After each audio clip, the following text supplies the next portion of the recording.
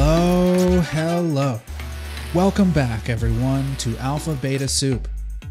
I'm TXMC.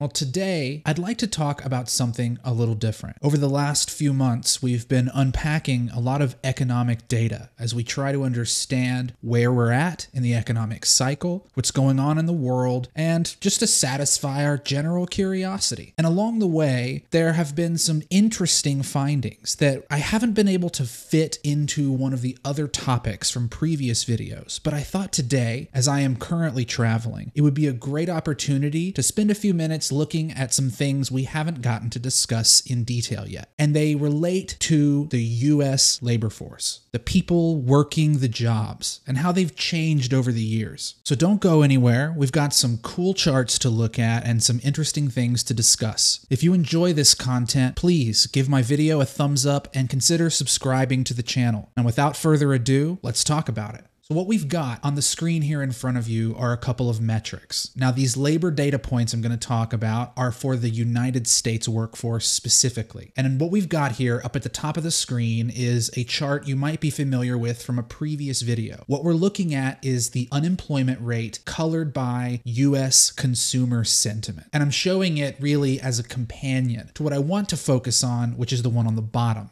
This is the labor force participation rate. This is the amount of people who are of appropriate age to be workers that are actively participating in the labor force. If you look back here, this data begins in 1970. Throughout the 70s and 80s, labor force participation was rising quickly, and this was due in large part to the growth of the boomer generation. From 1945 to the middle 1950s, there was a boom in the US population as soldiers returned home from war to start new families, and there was an explosion of new US households. So as that new generation was getting into their 20s and into their 30s, labor force participation was rising, and the United States had very strong demographics behind its labor force. And what has begun to happen here in the 21st century is a bit of a reversal of that trend. So you can see here on the screen, labor force participation peaked around the year 2000, and it's been declining ever since. And it really began to accelerate around 2010, which is 65 years after the end of World War II and the beginning of the boomer generation. So around 2010, around here is where members of that boomer generation, which was so far the largest generation in American history, they began reaching retirement age of 65 and older. And we saw a swift fall off in labor participation, down from where it had been up around 66% down to 63%. Now, when you think about this as a percentage of a couple 100 million people, that's a big change over a few years.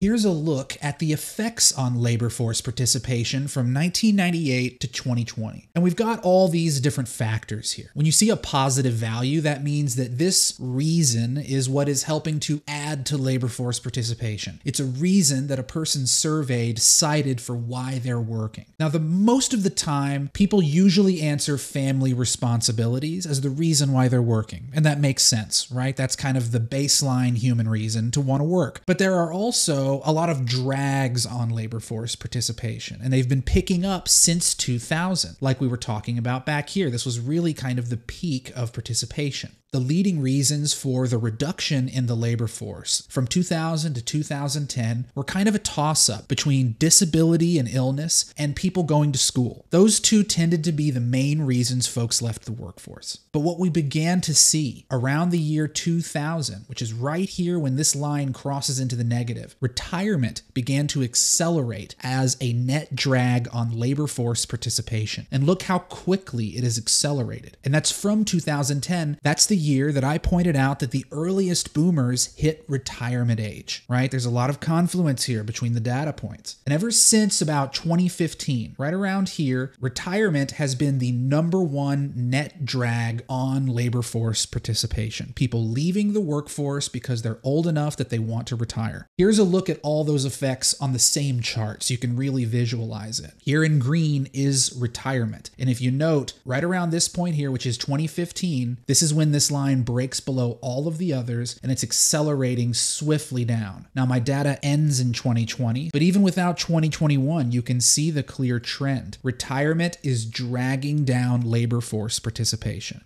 In part, this has to do with the fact that the entire US population is getting older. And I believe this trend of people entering retirement, of the workforce getting older, is going to accelerate over the coming decades, not slow down. Here's a look at the changes to the population divided by some different groups. And it's a 5-year rolling change. So this first value, this orange line, is total population. Now you can see population growth, it stayed kind of steady through the 60s and all the way into the 90s. But it's been declining since then. And part of that has to do with falling fertility rates, falling birth rates. We're having children less frequently, and people are living longer. We're multiplying at a slower rate than we were before, even though there are more of us now. So the growth in population, while it's still positive, it's still above 0, which is down here, you can see it's gradually declining on a 5-year rolling basis since the middle 90s. This blue line represents the total labor force, the growth in the labor force on a 5-year basis. The trend here is unmistakable. Labor force growth really stalled out in the late 70s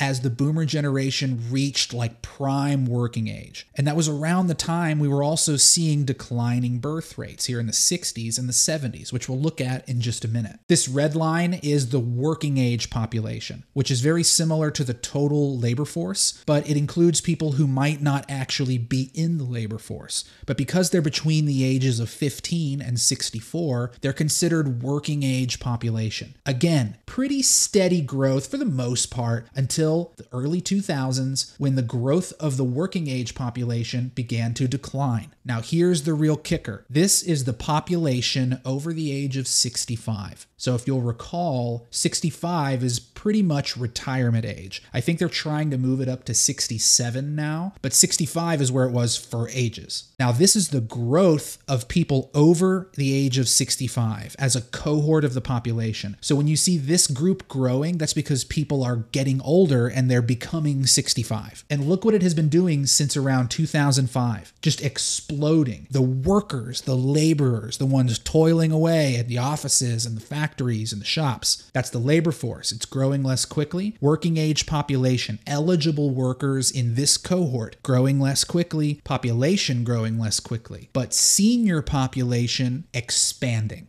Some of this comes back to fertility rates, and I've got some global data for us to look at here, and this situation is not isolated just to the United States. Up here at the top, this blue line represents fertility rates, which is births per woman, and it's going all the way back to 1960. You can see the United States, this was after the boomer generation, 1960, and fertility rates were still well over 3. So the average woman was having 3 or 4 children, all the way through into close to 1970 when it really got down to about 2.5. And since then, basically since the middle 1970s, the US has been hovering around 2 children per woman. In the last maybe 20 years, it started to break lower and it's on a downtrend, a pretty solid downtrend. But if you look at other nations, they're all doing the same thing. We all had higher fertility rates in the middle 20th century, and they are declining in almost every major cohort. Here's China, here's the European Union, started at 2.6. Here's Japan. They're started much lower and they're trending lower as well. And here's the United Kingdom. So this is happening across the world. Down here at the bottom, I have the same data, but it's grouped into 2 different buckets. We've got high-income countries in the blue, and in yellow, it's the less developed countries. I'm not 100% sure what the categorization's there, but I imagine it has something to do with GDP per capita or something like that. But you can see higher income nations started around 3, and they've been declining down to about half of that from 1960 to now. And in less developed countries, they've had a similar trend, though it's not cut by 50%. It's more like 35, 40%, down from almost 7 children per woman to 3.9. In some part, people used to have more children because child mortality rates were higher, disease rates were higher, just general mortality rates were higher. So people had more children because unfortunately some children died more often than they do in modern times. So seeing lowering fertility rates isn't necessarily portending some kind of doom, but it shows a maturity of the population in some ways. If we look at total world population, so just put it all together on a 5-year rolling basis, it's declining as well. So we see the general growth of the world, the amount of people added every year, that rate is slowing down. They're getting older, we're living longer, and we're multiplying less quickly. There are people passing away and being born every day, but the net growth of the human population is trending downwards. It's slowing down from about 11% every 5 years down to a little over 5.5% every 5 years. Still positive, but growing less quickly as a percentage of population. And a lot of that really feeds into this discovery here, that retirement is a net drag on the labor force, that we have fewer and fewer people participating in economic activity. And I think it leads to some really interesting observations. So this is one of my favorite charts that I've produced in a while, and it's a breakdown of US population and labor force from 1998 to 2020. Now, each of these colored groups represents a different 5-year age bucket. It starts from 16 to 19, and it goes all the way up to 70 plus. Now, there's several things that jump out to me here. Up at the top, we've got labor force participation. So this dark line that you see in each one of these groups is labor force participation. And what you'll notice is the younger groups below the age of 25, they've got less labor participation. But by the time you get to the age of 25 or so, you're pretty much at max participation. And it tends to last all the way well into someone's 50s. This is the 50 to 54 group. And from 50 to 59, you see a bit of a reduction in labor force. It falls from the high middle 90s down to an average of around 85 to 90. Part of that is from people retiring early. Once you get to 60 and 64, labor force has fallen off quite a bit more, another 10%, 12% or so. And you've got people lining up for retirement. Once you get over the age of 65, only about half of those people are working anymore. And you can see there's a lot more volatility here. It's not such a consistent trend, whereas the labor force from the ages of 25 to 55, it's much tighter. They have much more of an incentive to stay actively employed. They have less savings. They're still building their lives.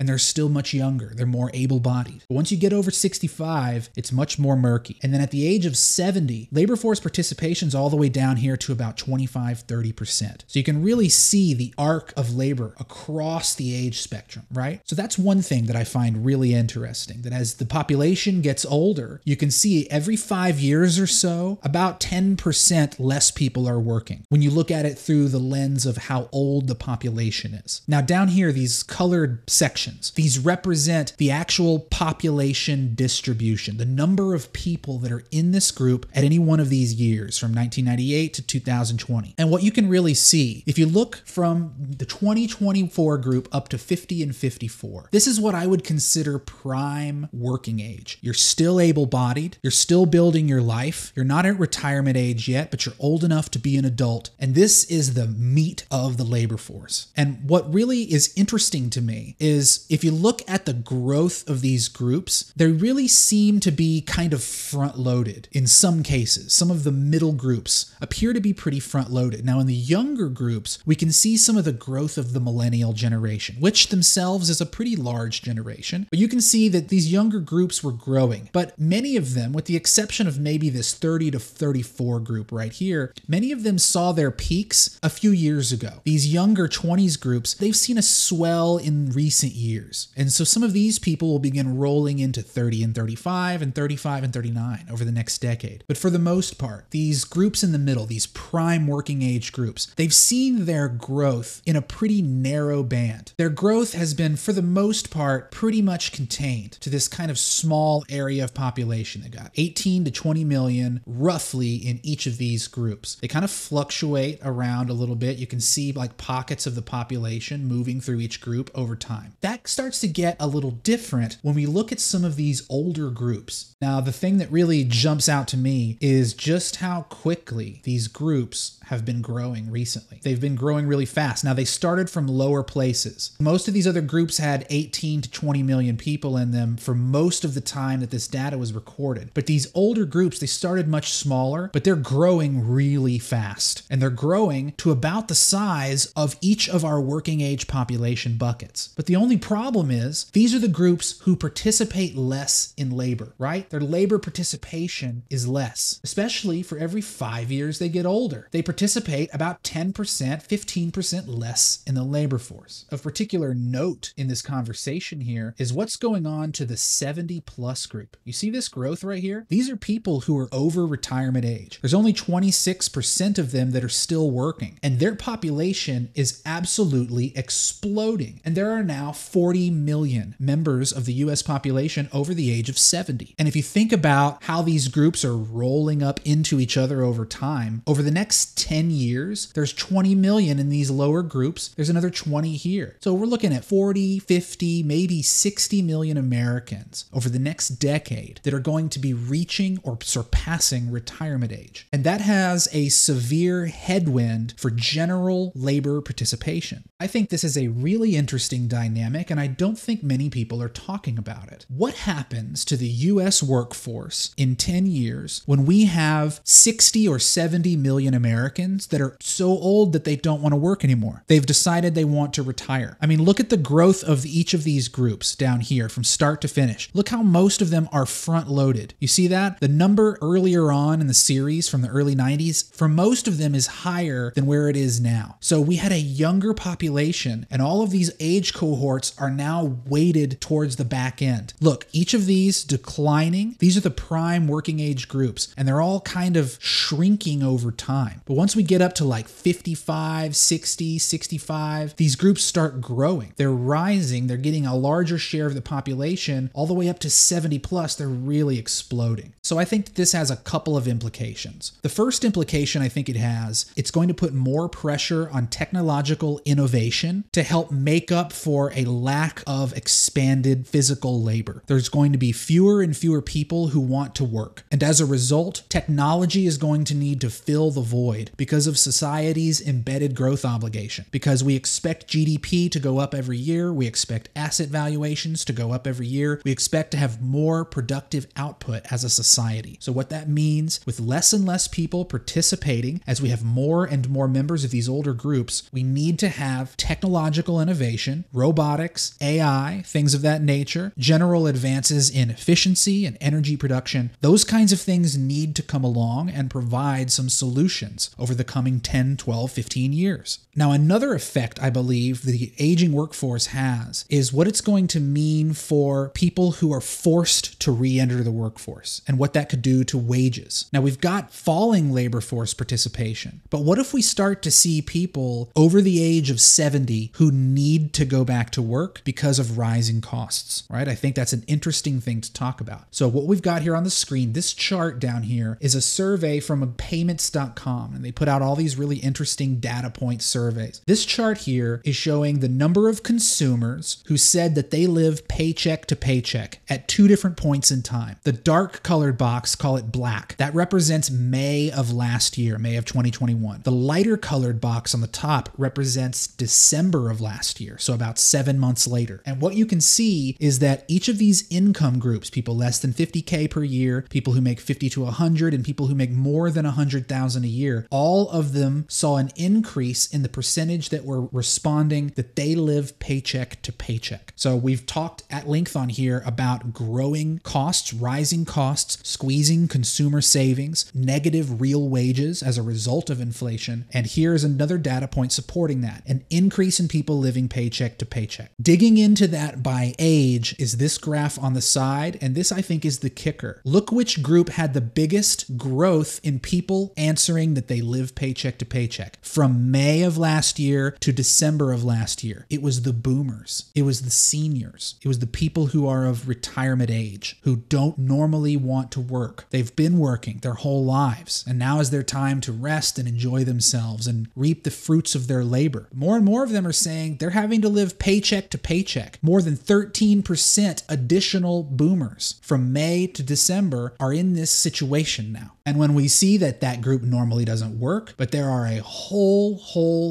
lot of them, I believe we may begin to see over the next couple of years an increase in the number of people working that are of 70 years and older. And they won't be going back to work because they want to. They'll be going back because they have to. And that may have a net disinflationary effect on wage growth. And the reason I say that is because if you are a retired person and you're forced back into the workforce because your retirement budget can't support your living expenses, well, you've already got some income. So when you begin competing with your kids and their kids for the same pool of jobs, you will not be bidding up the wages the same way that a person who's 35, 40, 45 is going to try to bid up the wages for the job they want because you have secondary income. So if we begin to see a rush of people 65, 70 plus re-entering the workforce, it may slow wage growth. And if we're still dealing with rising costs, that may create some crosswinds in labor, and it will be really interesting to see how that plays out. I know we've looked around at a lot of interesting data here, and I hope that I've shown you some things that maybe you haven't thought about before. You know, it's really interesting when we see just how many people are retiring, just how much of a drag that is on labor force participation. A labor force participation rate that's been declining for this entire century, since the year 2000. And as our population growth slows down and our labor force slows down, the population of seniors continues to rise. It introduces some very interesting dynamics to a U.S. economy that is powered by the consumer.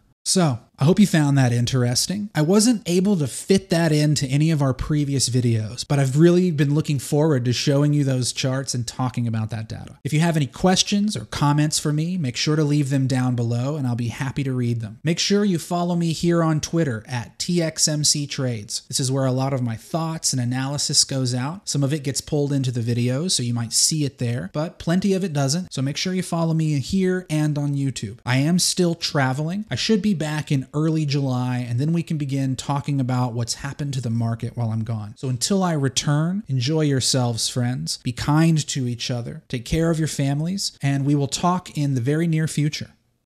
Cheers, everyone.